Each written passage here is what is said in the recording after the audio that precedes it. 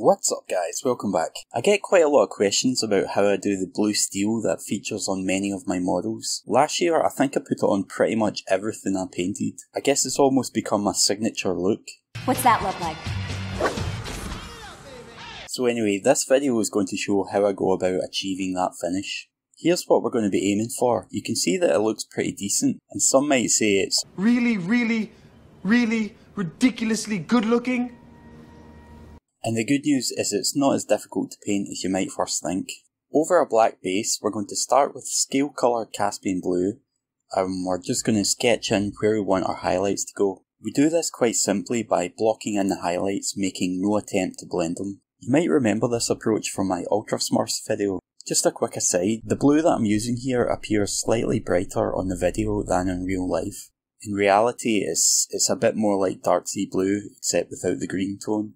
Just so that you don't get too bored, here's where I ended up placing the initial highlights. You can see at this stage that it still looks pretty ugly, but once we start blending out the edges, you'll be surprised just how quickly things start to take shape. Make a roughly 1-to-1 mix of black and Caspian blue and thin it down with some water to a glazed consistency.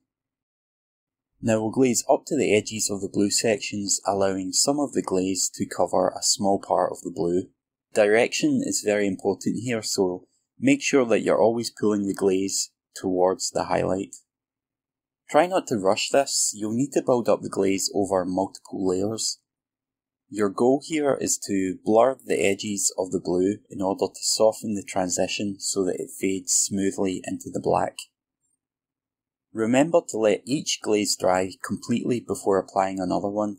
If you don't, you run the risk of ripping the surface of the paint, which will leave a stain that can be quite hard to fix.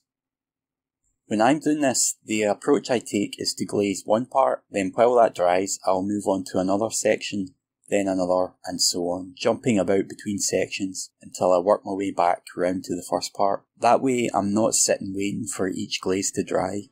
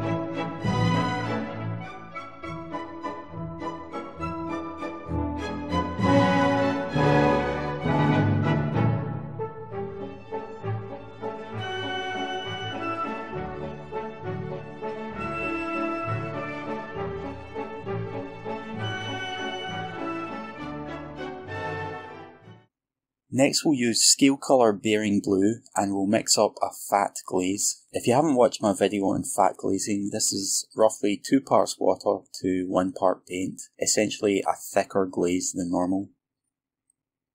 With this consistency we can build up a transition a bit more organically by simply pulling the brush across the surface to where we want our brightest highlight. Generally on these flat sections we want that to be along the bottom edge. Incidentally, Bering blue is actually just Caspian blue with a bit of white added, so if you're feeling lazy or if you can't find decent equivalents, you can just do the whole process with Caspian blue and white.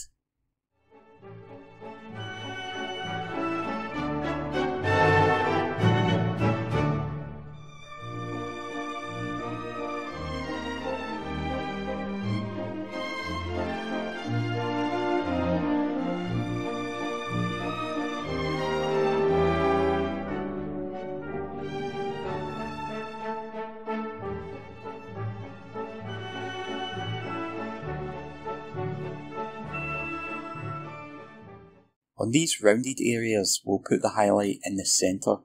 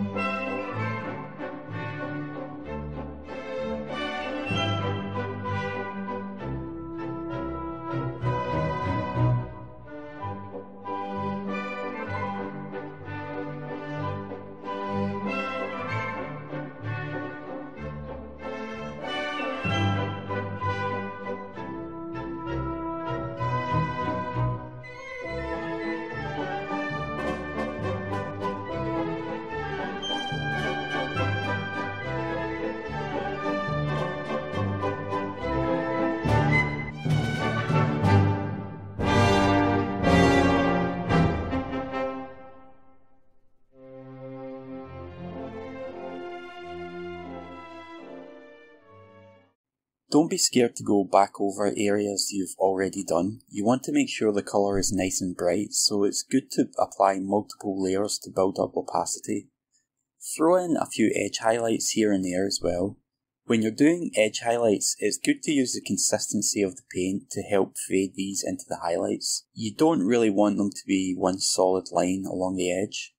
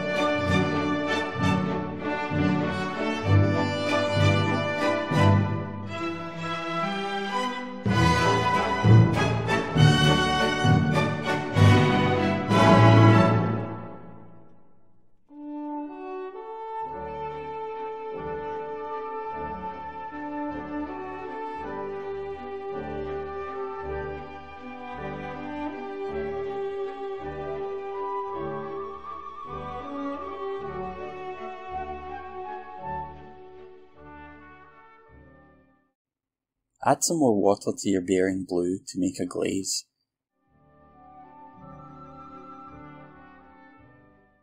And we'll use that to blur out any sections where the edge of our highlight is a little too harsh.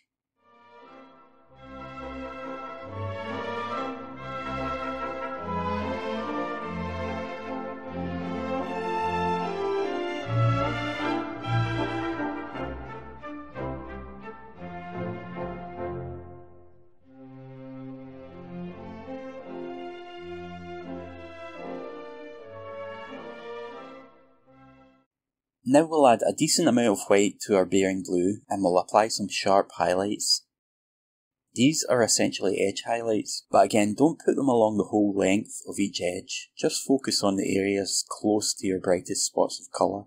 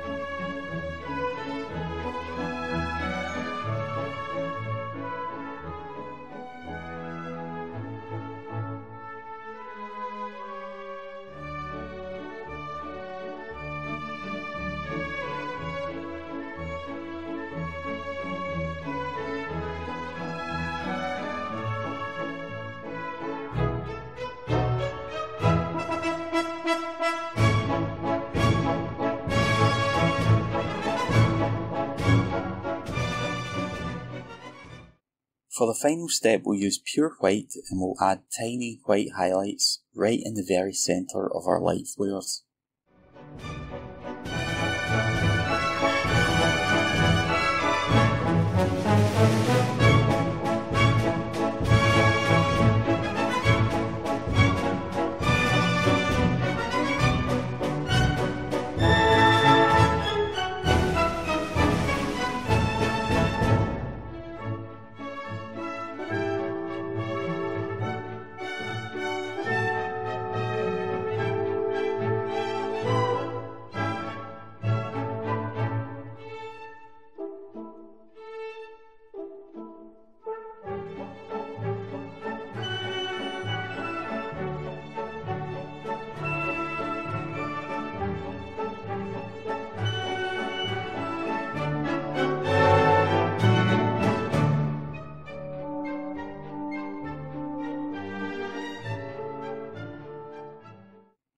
We'll also try and catch some of the edges along the dark areas. This is the same kind of principle you use when you're doing gemstones. The little white highlights at the top help to give you that sparkly effect.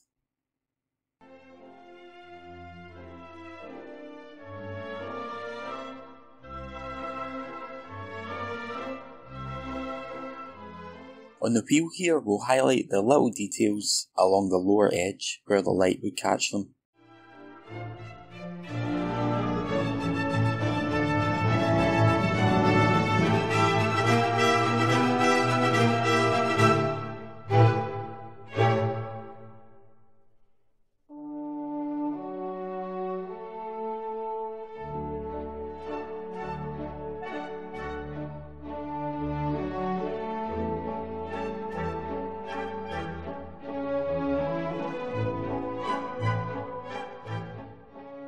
There's also a bunch of tiny holes on the trim of the wheel, so we'll hit the lower edge of these to help them pop out.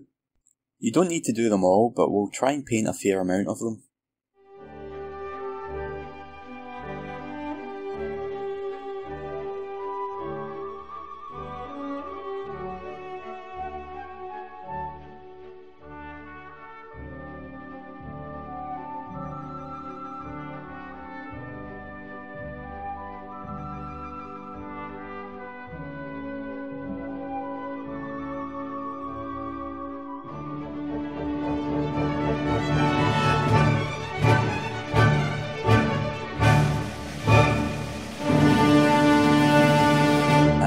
we have the final result. Dear God, it's beautiful. Alright guys, so I hope that was useful to you. If you have any questions, don't hesitate to drop a comment in the box below. You can help the channel out by liking and sharing the video. Hit subscribe if you're new, and I'll see you all in the next one. Thanks again. Bye for now.